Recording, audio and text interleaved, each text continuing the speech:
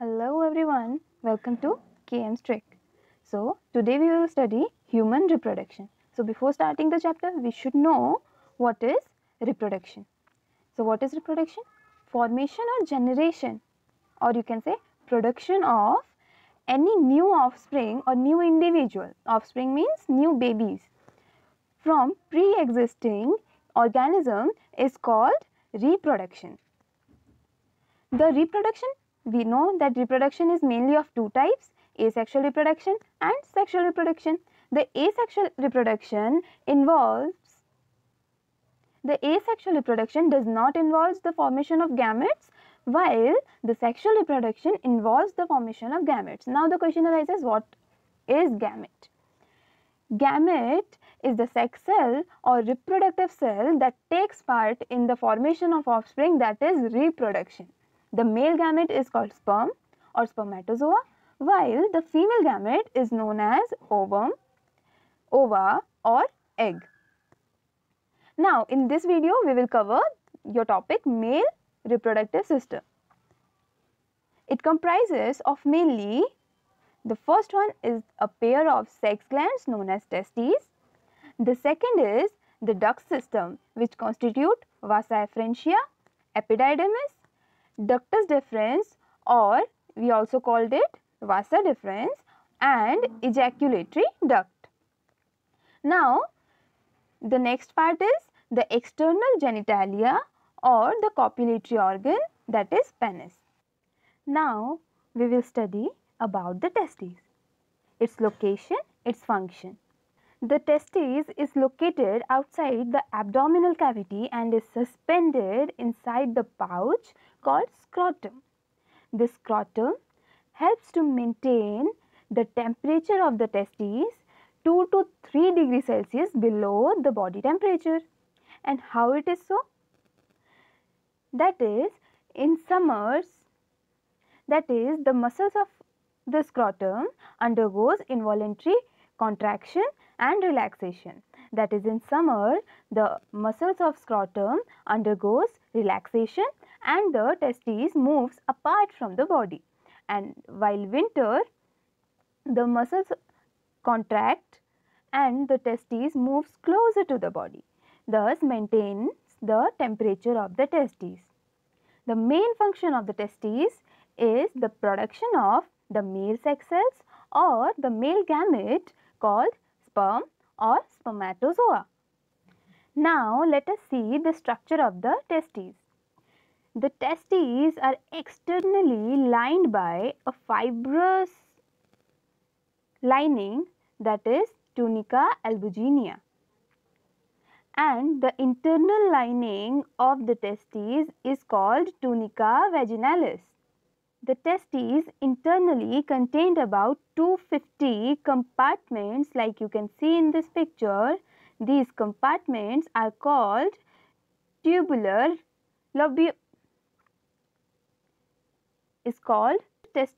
lobules. And inside these compartments there are convoluted tubules called seminiferous tubules. These seminiferous tubules opens via rete testis. The rete testis then opens up into these vasa efferentia. The vasa efferentia then opens up into the epididymis. You can see here it is the epididymis, and it stores the sperms till the process of ejaculation and till it matures. The epididymis then opens up to the ductus deferens or called vasa deferens. Now let us see the transverse section of the testes. Here you can see these are the seminiferous tubules, and its base is lined by the epithelial cells called spermatogonia. In between these spermatogonia, there present these cells called cells of Sertoli, and it helps to maintain the rigidity and gives nourishment to these germ cells. These cells in between the seminiferous tubules is called Leydig cells or interstitial cells. These cells helps in the production of the male hormone testosterone. Now we will study about the duct system. The duct system of a male reproductive system helps to transfer the spermatozoa from the testis to outside the testis.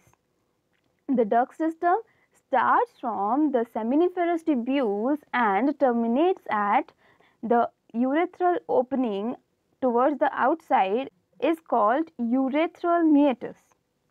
That is, the seminiferous tubules opens to these retitestes. These retitestes then opens up to the vasa efferentia. The vasa efferentia then opens up to the epididymis, and the epididymis opens up to the ductus deferens or vasa deferens.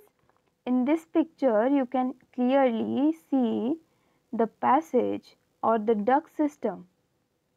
From epididymis, it opens up to the vasa deferens. The vasa deferens then goes and terminates near the seminal vesicle. The seminal vesicle also opens up into this area and forms the ejaculatory duct, and this ejaculatory duct is called urethra, where all the other glands like prostrate gland, bulbourethral or Cowper's gland, and this is the seminal vesicle, all of the three glands opens up here, and this tract ends up at urethral meatus. Now we will discuss about the accessory glands or the secondary glands associated with the male reproductive system. The first accessory gland is the prostate gland. The secretion are caused by echini of prostate. Like you can see, if this is the prostate gland, it has echines, that is villi-like structures that secretes the secretion of the prostate gland, that is the prostatic fluid. The function of the prostate gland is it secretes the alkaline fluid that helps to counteract the acidic medium of the vagina. This helps the spermatozoa to survive in the acidic medium of the vagina. The fluid is rich in enzymes like acid phosphatase, amylase and proteases. It also nourishes the spermatozoa. Now we will see the seminal vesicle, the second accessory gland. The secretion of the seminal vesicle forms the bulk of the sperm and releases during the ejaculation only. It does not release before the ejaculation. It only releases during the time of ejaculation. This fluid is rich in citrate, fructose and hyaluronidase enzyme.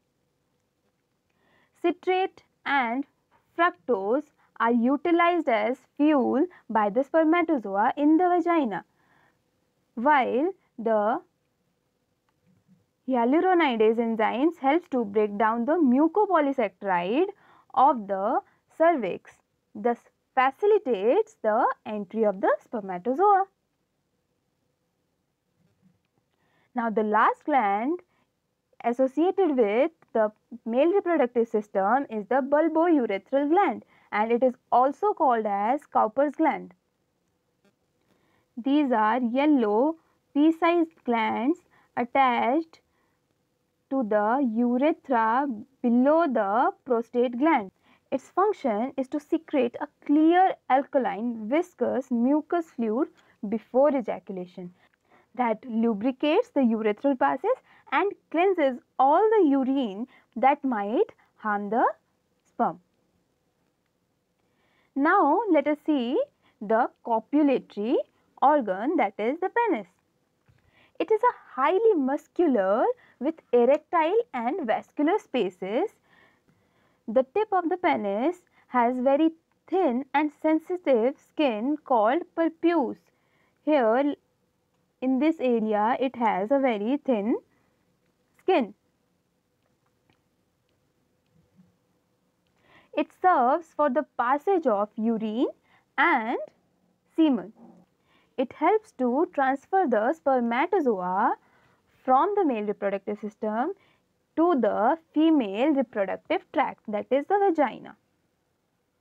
Now The most important thing, the student get confused between and write the wrong answer, that is the difference between the semen and the sperm. The sperm is not the semen and the semen is not the sperm. Both are the different thing.